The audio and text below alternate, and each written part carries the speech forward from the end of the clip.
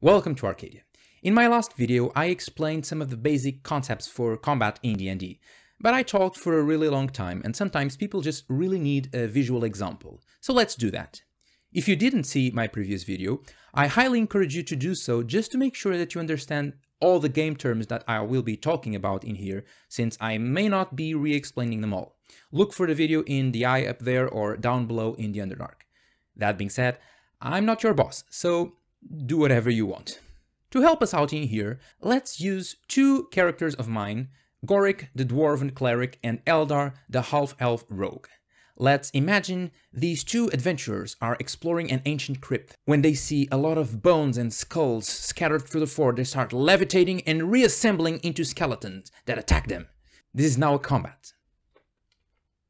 So let's bring the miniatures.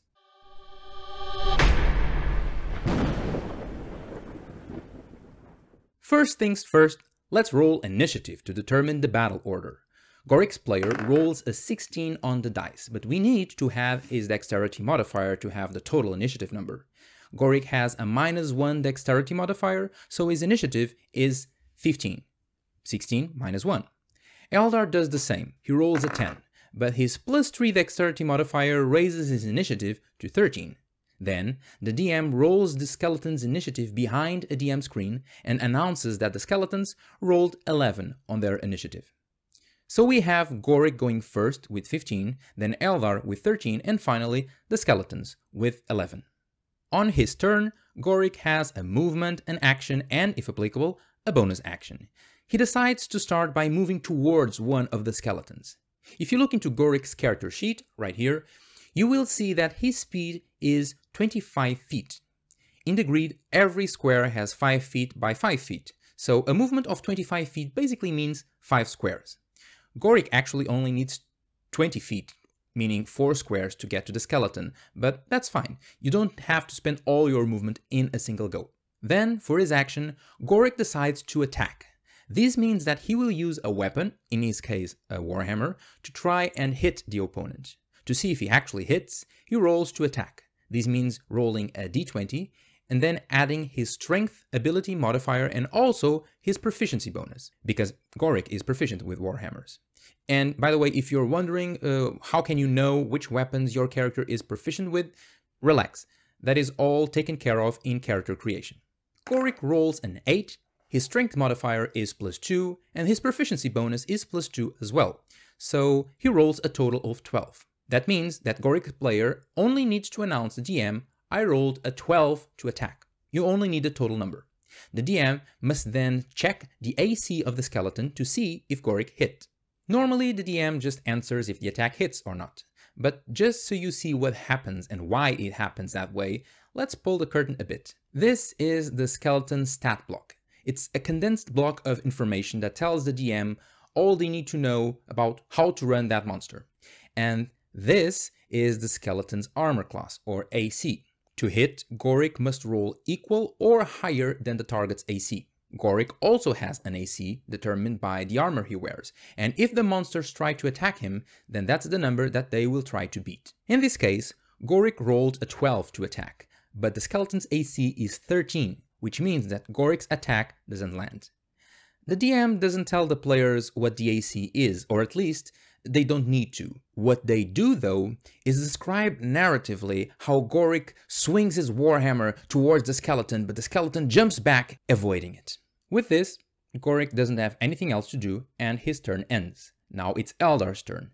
He uses his action to shoot an arrow from his short bow at the other skeleton. He rolls a 15, but since he's using a ranged weapon instead of a melee one, he doesn't add his strength modifier, he adds his dexterity one, which is +3.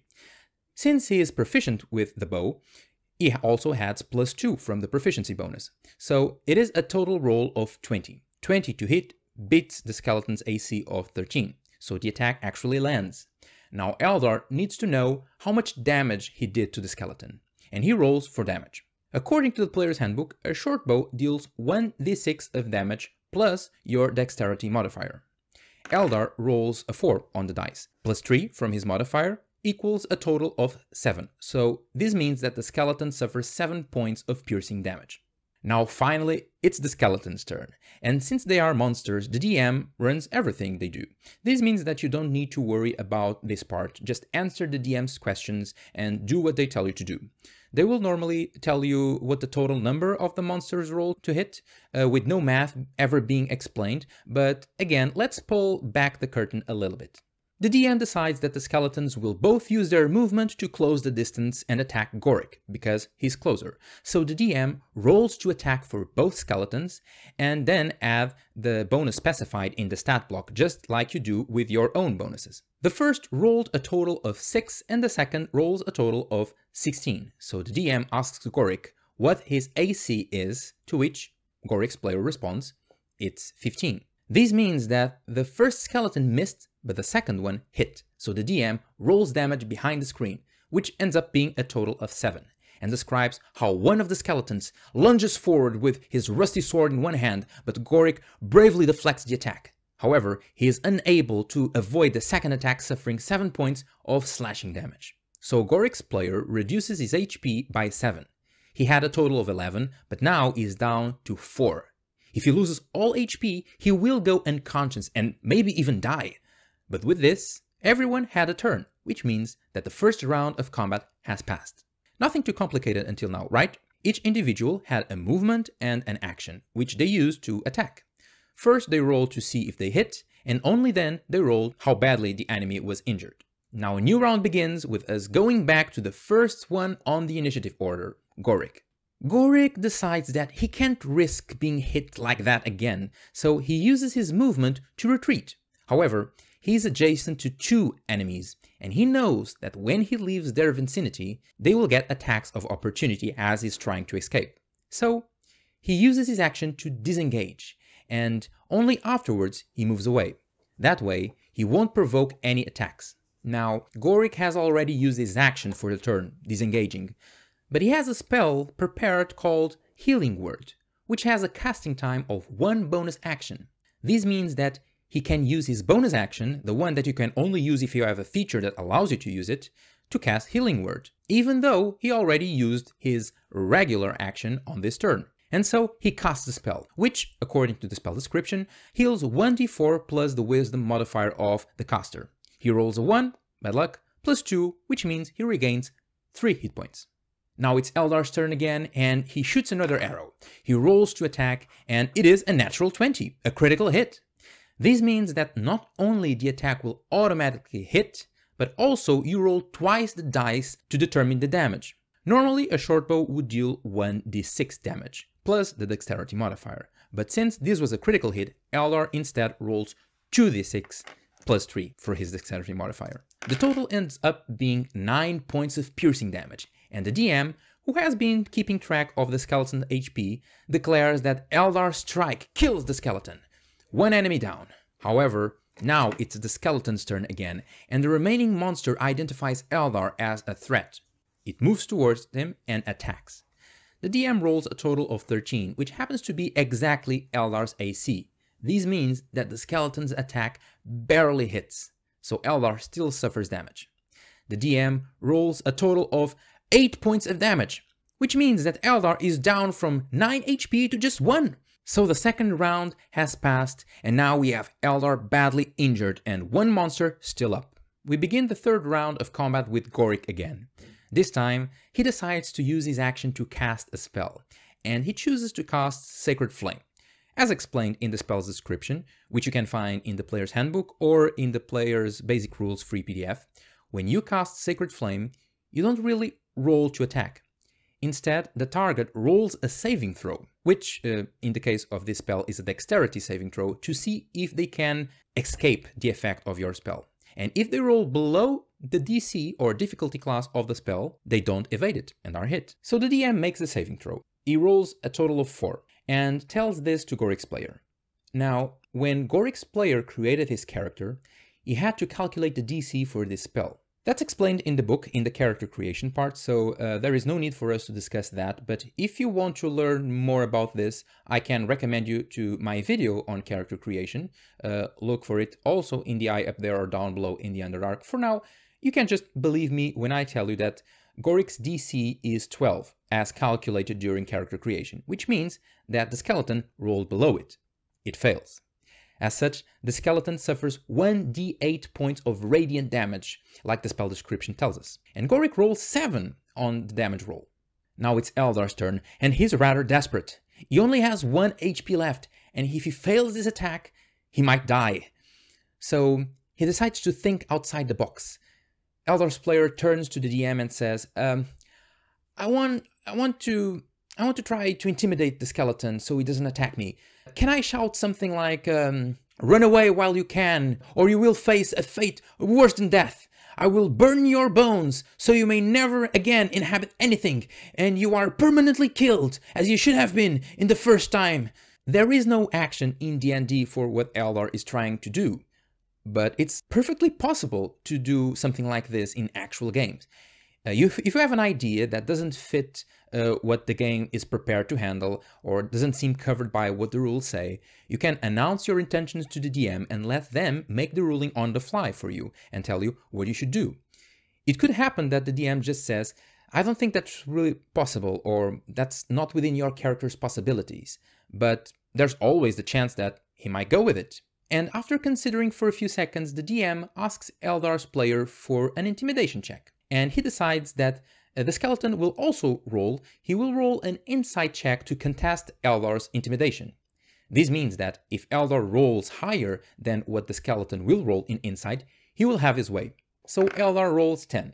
And since the intimidation skill uses charisma, like it says on the character sheet, he adds his charisma modifier of +2.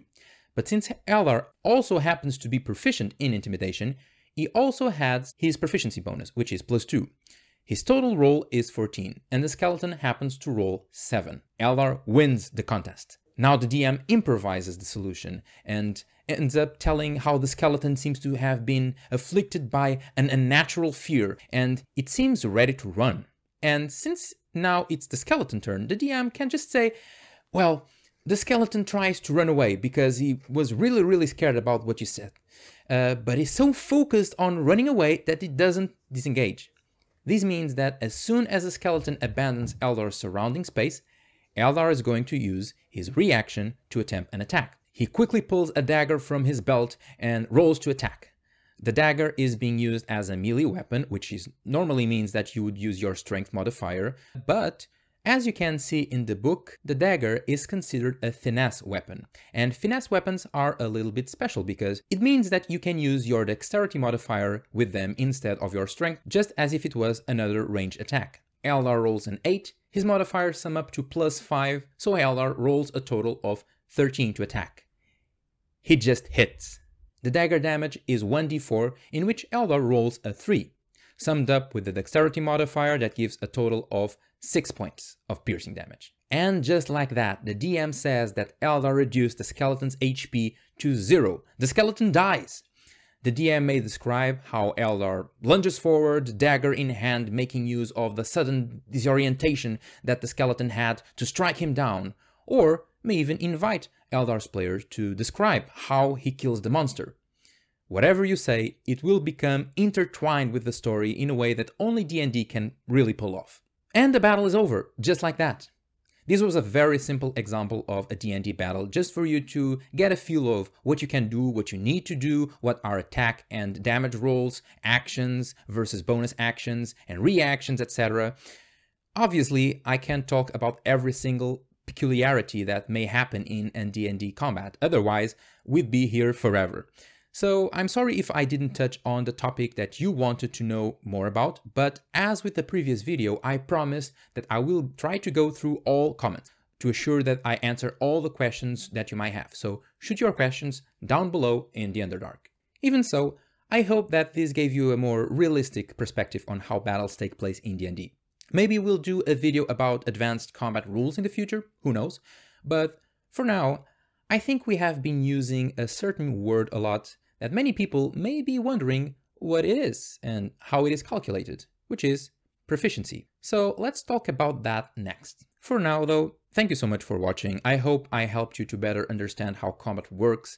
If you like this video, go check the rest of them. Every new view is another bit of XP I can use to level up in this crazy environment called YouTube. follow me on social media too, at @TFirstArcadian on Twitter and at @TheFirstArcadian on basically anywhere else. For now, I bid you farewell, and I hope to see you in the next video.